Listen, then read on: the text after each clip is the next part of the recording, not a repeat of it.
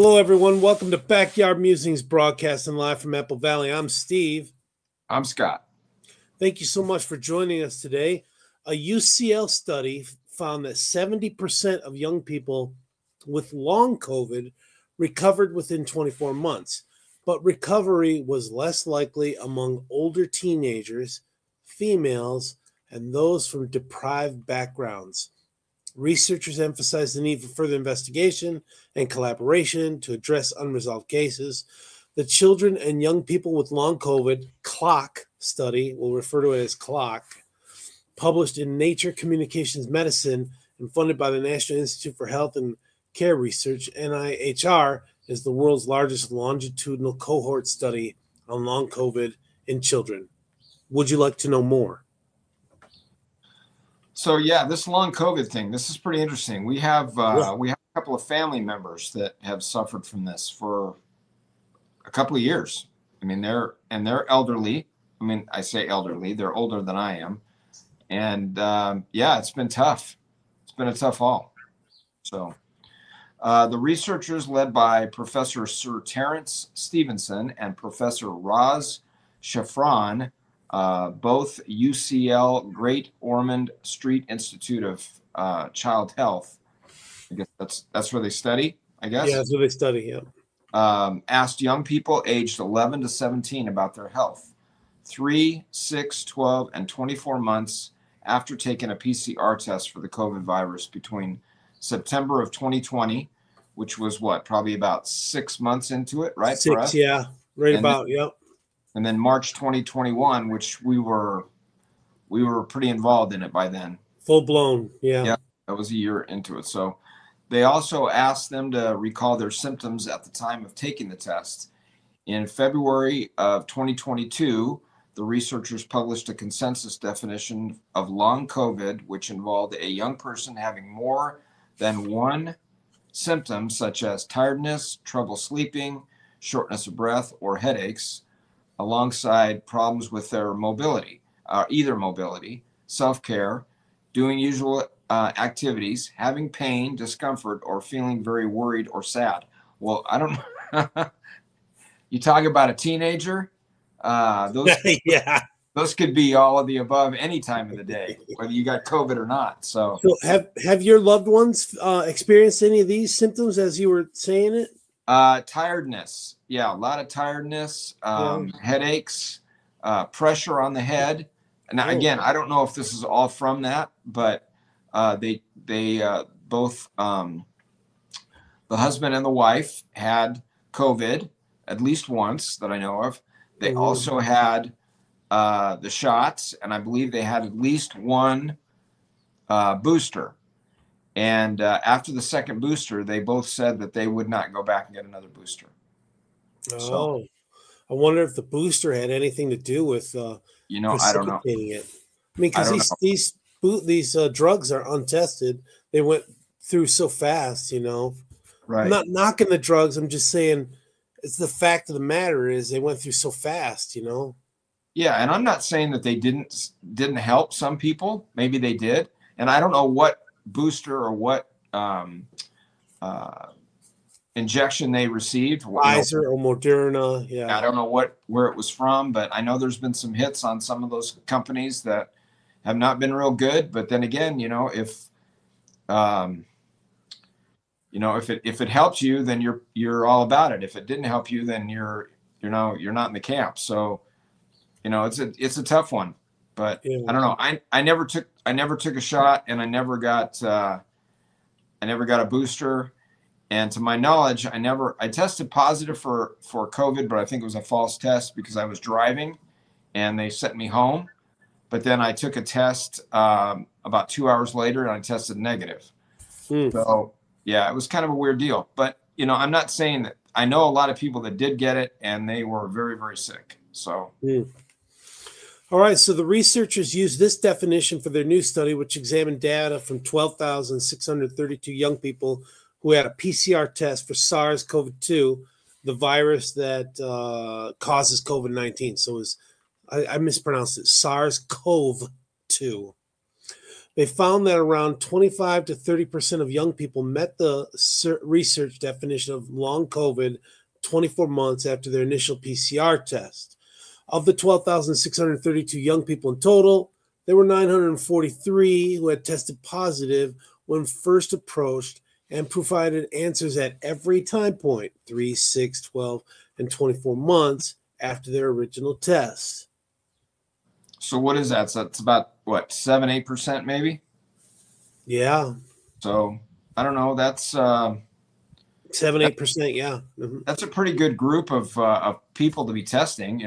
Over 12,000. So yeah, interesting. So of these 943 young people, 233 met the research definition of long COVID 3 months after their initial positive test. At 6 months, 130 continued to meet the research definition of long COVID. So that's a substantial decrease, but that's still a lot of people. It is a lot of people. Yeah. At 12 months, 94 continued to fulfill the long COVID research definition. However, only 68 of these 943 children and young people, 7.2% it says, continued to fulfill the long COVID research definition when contacted 24 months after their initial positive test. This means that 24 months after a proven COVID infection, 165 of the 233 young people, about 70%, who had long COVID 3 months after the infection and provided information at every time point in the research had recovered. But 68 of the 233, about 30%, had not. So yeah, that's staggering. And this is kind of weird, right? Because if you remember, that was one of the big deals that, kids weren't getting this stuff, especially like kids. They were kind of immune to it. So, or not immune, but they just weren't catching it as much, or it wasn't effective. Well, young kids. I don't think people meant teenagers. I think they meant kids like elementary school age kids. Well, I know that was a big blowback about as far as getting vaccines, right? I mean, there were some that were saying masking and that kind of stuff. Yeah. And there were parents that were just blowing a gasket saying, "Hey, you ain't poking my kid that's 2 or 3 or 5 or whatever." So yeah. Anyway. Okay, older teenagers and the most deprived were less likely to have recovered, and strikingly, females were almost twice as likely to still meet the research definition of long COVID at 24 months compared to males. I wonder if that's because the females are just more detail oriented in giving the symptoms and stuff. I wonder, Yeah, I don't know. I'm really interested to see if what they consider to be deprived. That's the what? Interesting. The what? When they say that the older teenagers and the most deprived. Deprived. Oh yeah. Like I wonder if that's money low income. Yeah. No access to healthcare. Yeah. Yeah. So I don't know. That's kind of interesting that they were. Yeah. However, the researchers note that they did not assess menstruation, and some symptoms such as headaches and tiredness may be attributable to premenstrual syndrome, given the high proportion of girls. Okay. Study chief investigator and first author, Professor Sir Terence Stevenson, said, "Our findings show that for teenagers who fulfilled our research definition of long COVID 3 months after a positive test for the COVID virus, the majority have recovered after 2 years. This is good news, but we intend to do further research to try to better understand why 68 teenagers had not recovered." So, The CLOCK study is a major study funded by the National Institute for Healthcare and Research, NIHR, and UK Research and Innovation, UKRE, to help improve understanding of the symptoms, causes, and treatment of longer-term effects of COVID-19 in people who have not become unwell enough to be admitted to hospital. The study was co-led by UK Health Security Agency in collaboration with researchers at Great Ormond Street Hospital for Children, NHS Foundation Trust, GOSH, Imperial College London, King's College London, Manchester University, NHS Foundation Trust, blah, blah, blah, blah, blah. Yeah, holy mackerel. This list is like as long as your arm. Holy I cow. know. Okay, go ahead with the next one. Okay, so following the 24-month results, data from all time points are now publicly available to other researchers. The UCL researchers recently published a documentary alongside colleagues at Ghosh and the University of Brighton on why better collaboration is needed between clinicians, interventionalists, epidemiologists, statisticians, and those with who have lived the experience to ensure a more effective, coordinated response ahead of future pandemics. You'd think that the information would be shared. I mean, that's Exactly. Yeah. What's the deal with that? Why are we not sharing? But Yeah. and that kind of, I don't know, it almost like it alludes to the fact that there was some shenanigans going on, and we found that out, that there was a lot of false information. Trying to hide. Yeah. It just, yeah. So maybe that's why they weren't being real cooperative. But yeah, I think they should. I remember. Well, we can go ahead and finish up, and then I'll make this comment. So, all right. The symptoms reported by participants at the time of testing are subject to recall bias. That's understandable. 24 months after, as they were reported at the time of first contact with the clock study. However, 3 months, 6 months, 12, and 24-month systems were reported at time they were being experienced. Of the 31,012 children, young people invited to fill in a questionnaire 24 months post PCR test, 12,632 of them participated. Well, that's a little bit less than 1/3. And so this is a self-selected group, which may introduce bias in the results. So original PCR tests were taken before the Delta and Omicron variants became dominant. So the findings may not reflect the long-term effects of these variants. Children and young people self-reported their symptoms. In some instances, such as to assess shortness of breath, it may have been better to conduct in-person medical interviews. However, this was not feasible or practical during the study period. Importantly, the study primarily focuses on children and young people in England, and the findings may not be directly applicable to the other populations or countries with the different healthcare systems, vaccination rates, and demographics. So yeah, that's interesting. Yeah, so I remember when this whole thing was kind of breaking, and some of the doctors were kind of coming out against this.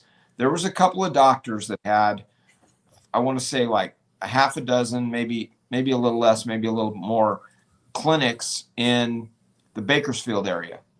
And these guys were young guys. I wish I could remember their names, because they were on the news, they were on YouTube, and they were coming out and saying, hey, we're not totally into all this stuff. We don't think we're treating it basically just like another virus, like a flu virus type thing.